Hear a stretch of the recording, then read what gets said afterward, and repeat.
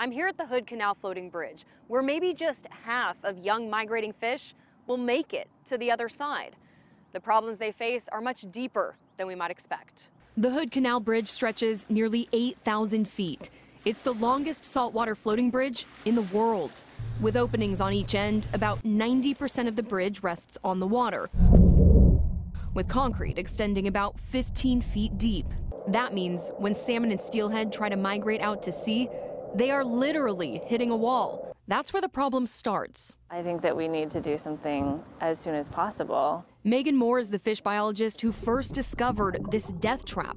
Tracking tagged steelhead, she's never seen mortality this high in one spot. These stationary tags that would just ping over and over and over again until the battery died. She published in 2013. Her studies show 30 to 50% of fish who make it to the bridge don't get past it. That's a big deal when we're spending, fairly significant amounts of money in Hood Canal trying to restore habitat there. This is Hans Daubenberger. He's the senior research scientist for the Port Gamble Squalum tribe. In 2015, they started looking at how all fish behave at the bridge and why it's so deadly. There's the seal hunting the Chinook salmon. The tribe's videos catching predators in the act. The bridge creates a mile-long predator's buffet as fish, stunned by the obstacle, spend an average of 2 days trying to get around or under it. So essentially, that's a deep dive if they want to get underneath. Right. It's not a normal behavior. Normally, Daubenberger says the young fish swim within 3 feet of the water's surface.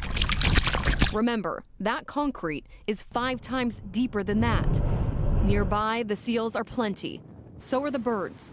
And so are the fish trapped at the wall. Last week, there were probably 1 million Chinook at the bridge itself. Which means up to 500,000 likely didn't make it. It's probably 100+ seals on this rock over here. But neither scientist thinks harassing predators will help.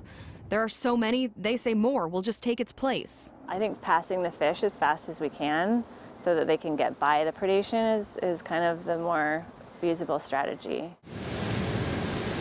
Scientists are looking at ways to do that to start as soon as next year, turning off lighting, changing currents, and other ways to attract fish to the edges.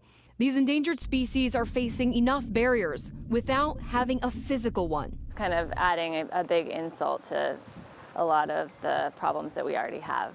But for now, that barrier isn't budging, and neither are millions of fish.